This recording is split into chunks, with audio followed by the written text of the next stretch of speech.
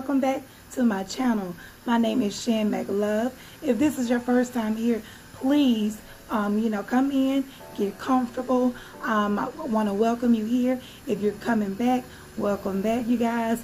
If you're new here, I want you to go back because this is part 2 of my accountability series. If you can, go back and check out the first part, which is talking about, are you the problem in your relationship? Because in accountability, we want to talk about how we can build, great, healthy relationships, y'all. We've all been there before. Now, I do want to kind of go ahead and just give you guys, this heads up. Hey, I'm not a doctor. I'm not a therapist. I'm just, a woman here who is trying to share some information that I've gathered over, the past years with life experiences, things that I've read, things that I've seen. So right now, today, you guys, what I'm coming to you guys to talk about is toxicity and, well, basically, toxic traits in relationships. So when we talk about this, we all hear people talk about, oh, this person is toxic, oh, this relationship is toxic, but do we really know how to recognize those things? Do we know the difference between what's passion and compassion and what's actually toxic? Because some people believe that all fighting is, oh, we're just passionate lovers, and sometimes it's toxic. And sometimes people believe that all toxic, that all arguments are toxic. That's not necessarily the case. But what I do want to do is just kind of briefly go over, may not be that brief, but kind of go over 12 traits that you may recognize in your relationship. Now, keep in mind that even though you may hear some of the things that's happening in your relationship, is not necessarily a deal breaker. And we'll talk about that once we get done with the list. Now, one of the first things that we want to talk about is whether or not you do all the work. Are you the one in the relationship that has to plan all the dates, that does all the remembering, that actually puts forth the effort to communicate? Are you the one who puts forth the effort to, just spend time with the other? You feel like everything is one-sided. You're the only one giving compliments. You're the only one supporting, you're the only one saying, hey, let's do this. Hey, let's do that. And the other person just seems uninterested. That can be very draining. And it can be a little bit discouraging as well. So that is something you want to look at.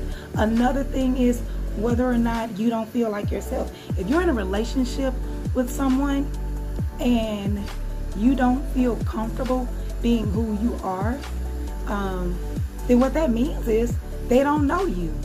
They don't get a chance to know you. You can't expect a person to grow to love you, respect you, if you're not comfortable with showing them who you are. If you're in a relationship and you spend your entire relationship trying to conform to the person they want you to be instead of the person you are, guess what? You will be changing for the rest of your life and chasing that dream or that vision, because they're going to change, you're going to change. What they want is going to change, and you'll never be able to keep up with that. So my thing is, be you. Be with someone who loves you for you. Period. Don't kill yourself trying to be someone's dream, because guess what? What they want at 25, they may not want at 30. And what they want at 30, they may not want at 40. So if you're looking for something that's lifetime, just be you and let them learn to love you for who you are. Now, one thing that probably all of us has dealt with in the past with, with relationships that just went straight to hell, is trust issues. People lying, you can't believe them. And sometimes people lie about simple things. It's not even that they're cheating. They're just not honest. They lie about financial things. They lie about, their jobs or, where they're going with their friends. And a lot of times it can be unnecessary stuff, So when you have those unnecessary lies, you're like, well, if you lie about something small, I'm sure you'll lie about something big. So then you start questioning everything that they say. They give you a story, and because they're trying to impress you, they embellish and add all this extra stuff. Then you're thinking, oh, okay, well, this is great. Then you later find out that it was a complete lie, then you're like, okay, well, is anything that you're telling me the truth? If the person you're with can't be honest with you, then what do you have? Because you have to be able to trust each other when you're building, when you're growing, when you're making decisions that are going to affect both of you, right? So you want to be able to trust that person. You don't want to worry about whether or not you're being lied to. Now, this is another thing. If you feel insecure. Now, people will run to this and say, well, I'm secure. I love myself. I know my self-worth. This isn't that. Being insecure in your relationship is more so about whether or not your person wants you.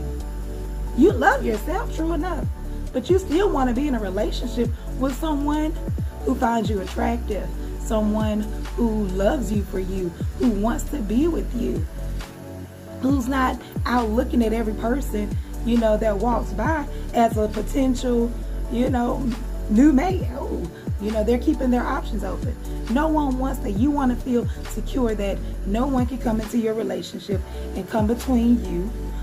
Again, this has nothing to do with your self-worth, but whether or not you feel like your spouse or significant other wants you.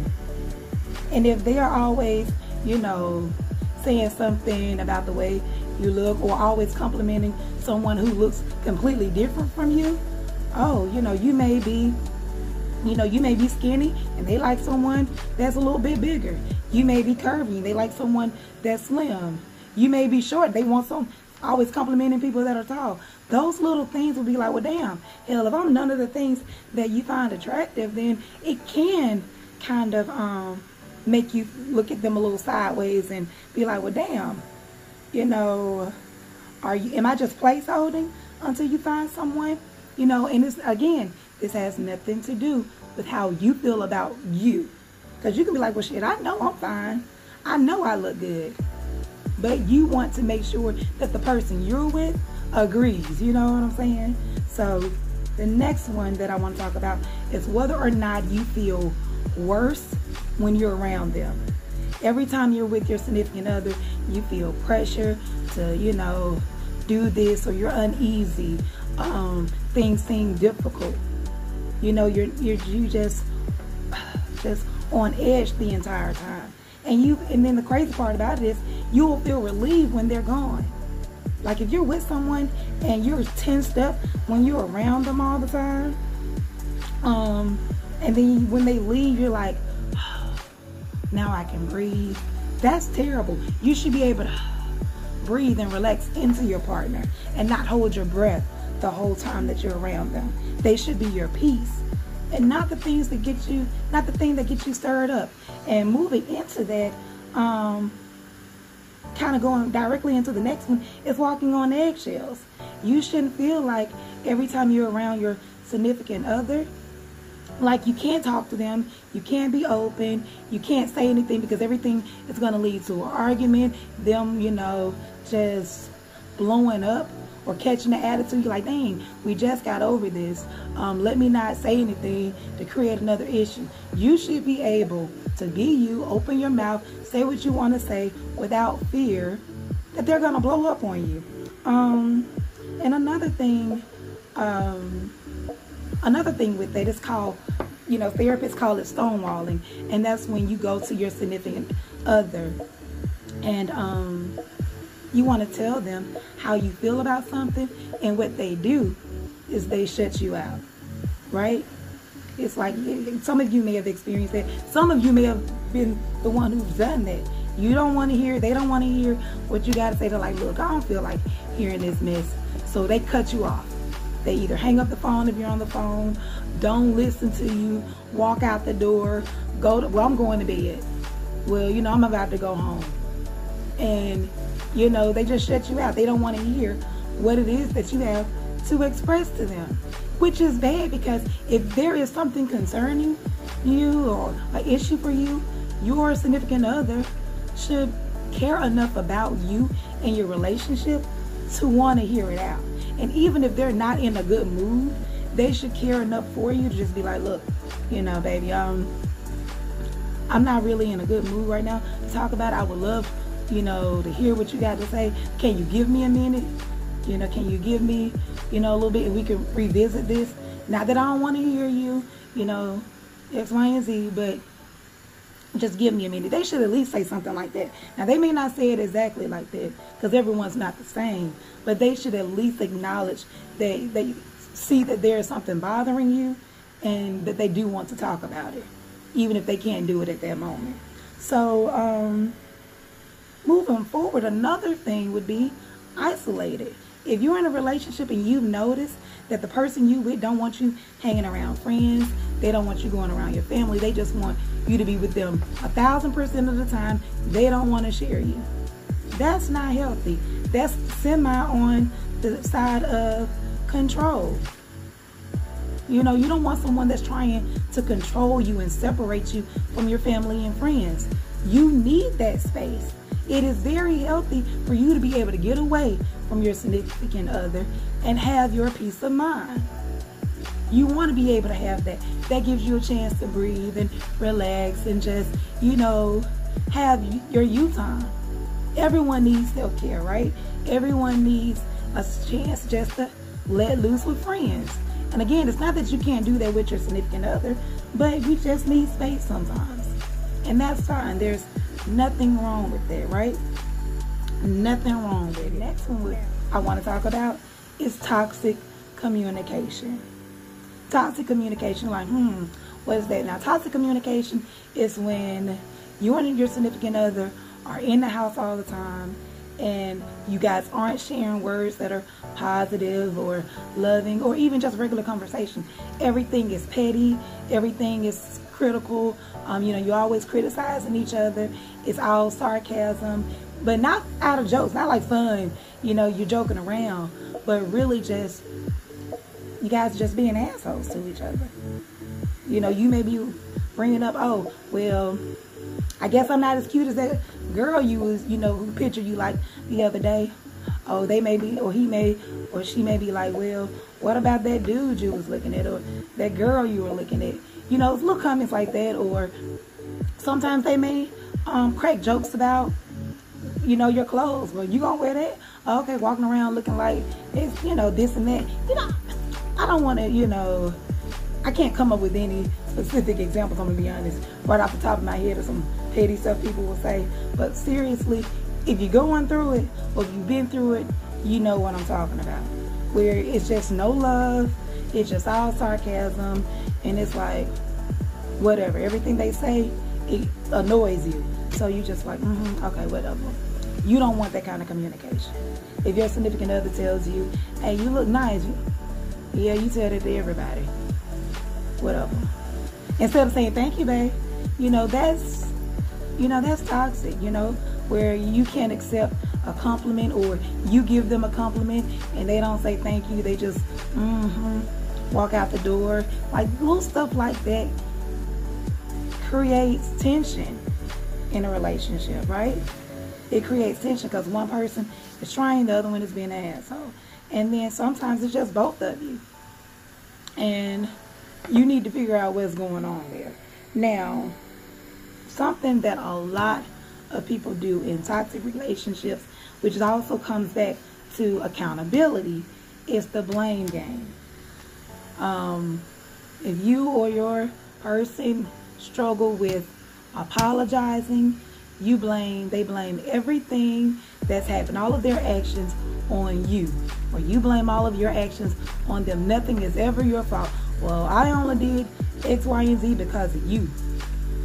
Well, had you not been getting on my nerves, I would have done this. I don't care how much a person is getting on your nerves, you are still held accountable for what you do. Period. It's how you react. Like, you know, if you go down in the dirt, I don't have to get down in the dirt with you. I have to let you stay there, and I'll rise above all of that. You know, you want to play dirty, fine. You deal with that. But I'm not going to meet you there.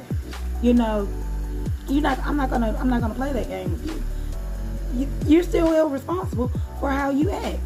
I'm responsible for me. You're responsible for you. And so a lot of times you will find that a toxic person in a relationship, they just will not apologize.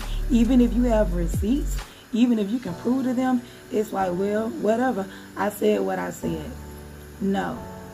No, no, no. Don't you accept the blame? Because once you start that habit of accepting it and letting them get away, well, all right then, well, I'm sorry, baby. No, no, no. You're still responsible. Now, I'm not going to lie. There are times where in a relationship where you can be petty. Sometimes we react out things that are just, it's like, really, you didn't have to do that. Was that really something worth you being upset about?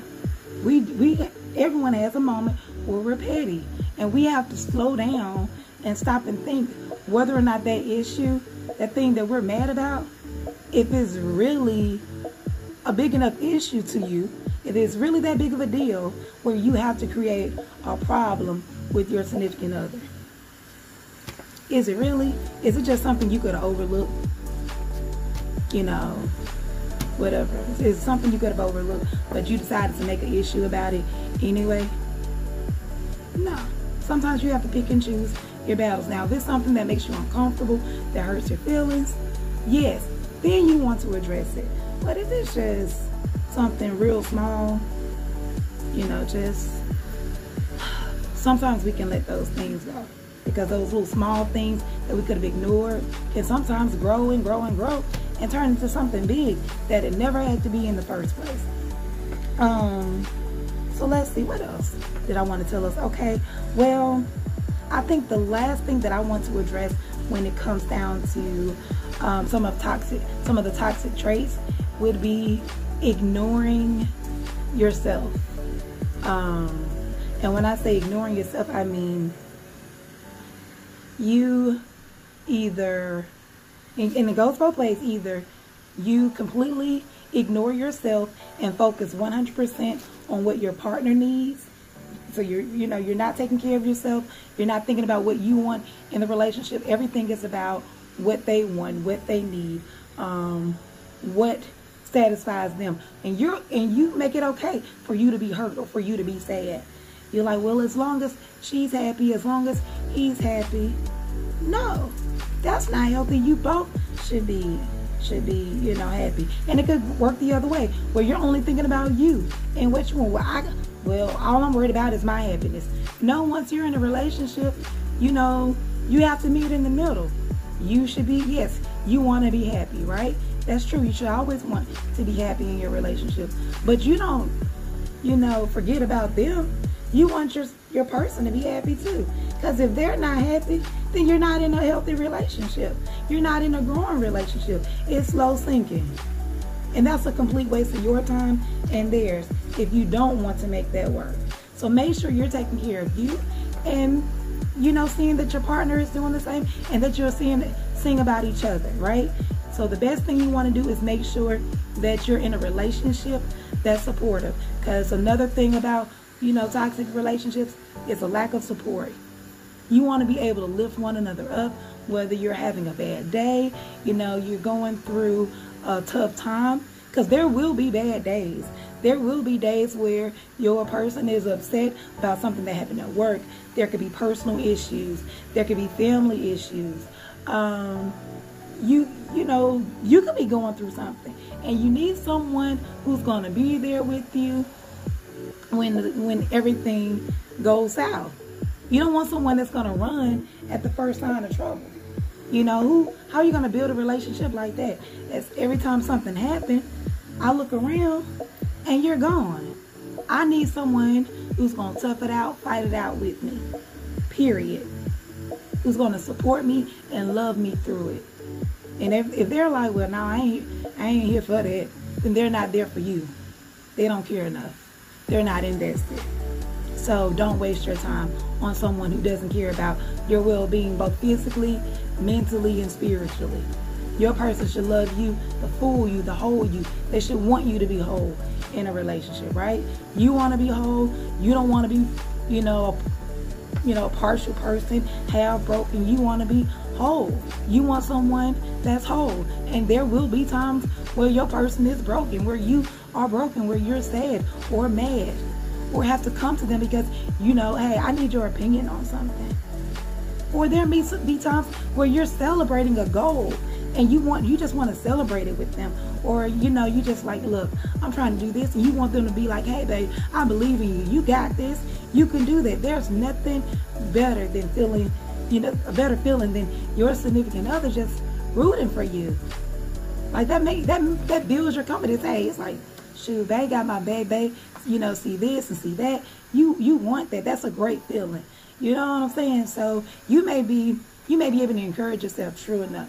Yes, definitely encourage yourself. But I don't care what you say. It's still a great feeling. It's still a great feeling to have your person just rooting for you, to know that they have your back. Now, with all of these toxic traits, there are some other things that I have not tapped into. Some things that you may have experienced, that you may have gone through, seen, heard, read about, that I didn't touch on. Because there are so many different things. However, what I want to say with all of this being said, being in a toxic relationship or having toxic traits doesn't mean that it has to be the end of your relationship. With accountability comes acknowledgement, right? Once you acknowledge that your relationship carries these traits, if you care about the person, if you love them, and you want your relationship to work, once you recognize it, then you guys do the work to make it better, to change, and understand that change, again, doesn't happen overnight. It takes time and it takes effort. Again, it takes time and it takes effort. Be patient. Once you notice that there is an issue, work on it. If you guys can't come to an agreement, then okay, it may be something where you may have to either go seek counseling, because they do have couples counseling that's not just for married couples. If you and your person are serious about being together and you want it to work, go see a therapist. There's nothing wrong with that. Save your relationship. But if you guys can't get it together, if it's too much, if you're finding that you're depressed and all of that, hey, sometimes you have to let that thing go. Sometimes everything can't be saved. Even if, everything sounds good. Like sometimes we get caught up in, well, my job is great. His or her job is great. We look good together. Everything works together, but you're just not compatible. Sometimes that happens. And sometimes you just have to be like, you know what? We got to face sex, baby. You a good person. I'm a great person. We're just not good together. And sometimes you have to admit that and just decide to move on and move forward. So that being said, y'all, I just want to encourage you guys to continue to, look at your relationships, continue to, work on it.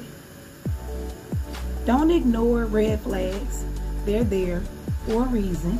If need be, address them. Bring them to the attention of your significant other. Handle that. Deal with that. Don't let it grow. Don't let it fester. Don't sweep it under the rug, because a problem is still going to be a problem whether you address it or not. And if you don't address it, it will come up again. At least if you address it and you let them know what's going on, then you can handle it. If the person don't want to work on it, they're stonewalling, or they blame you for it, then you may have some other issues. Again, that's a toxic trait. So you either call them out on it and they say, okay, I hear you, and we work on it, or hey, I got to get out of this because this isn't good for me, and it's definitely not good for you. You're not happy, I'm not happy, and what everyone wants is a happy relationship. Now, before I go, I'm just gonna say, just because you argue in your relationship and you have a fight, that does not mean that it's toxic. Just because you guys may not agree on everything does not mean that it's toxic. Okay? So don't run out here thinking, oh, we had a fight this morning. Oh God, it's something, we gotta break up. No. That's gonna happen. That's gonna happen. But either way, take care of you. All right, y'all. So I'm gonna go live on Tuesday, which should be the 23rd at 7 p.m. Central Standard Time.